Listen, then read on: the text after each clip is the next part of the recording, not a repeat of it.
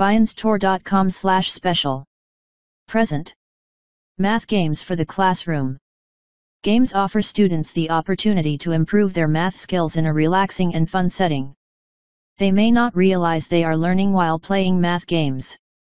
Many math games can be adapted for different math concepts and grade levels. Math Bingo. Create math bingo cards by placing a different number in each square. Pass out bingo cards and markers to each student. Write a math problem on the chalkboard or overhead projector.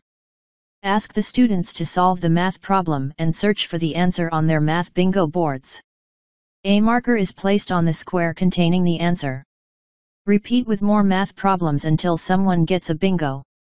Estimation jars. Use a jar filled with objects to improve the estimation skills of students. Fill the jar with one type of object so that all items are the same shape and size.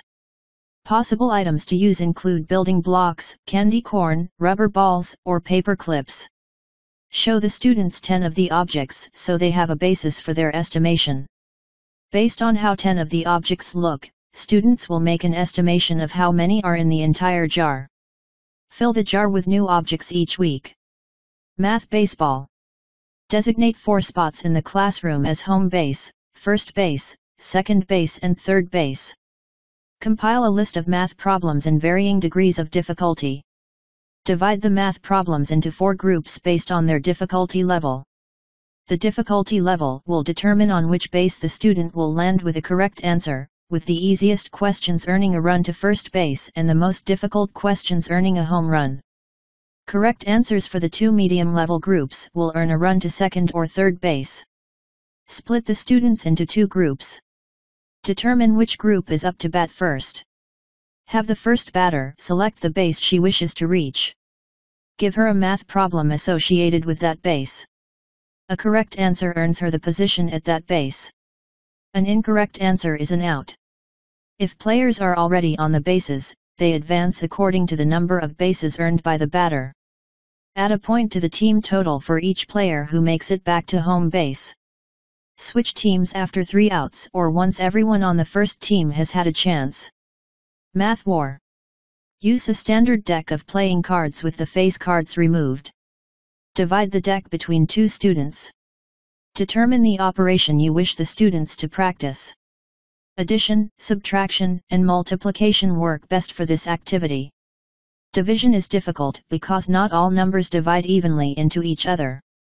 Each student flips over the top card in her deck. Have the students apply the chosen operation to the 2 numbers. For example, if you are practicing multiplication, the students should multiply the 2 numbers that are revealed on their cards. The first person to calculate the correct answer wins that round. Beach ball math. Use a permanent marker to make squares on a beach ball. Fill each square with a different number. Throw the beach ball to a student. Have the student add, subtract, multiply, or divide the numbers that are beneath each of his thumbs.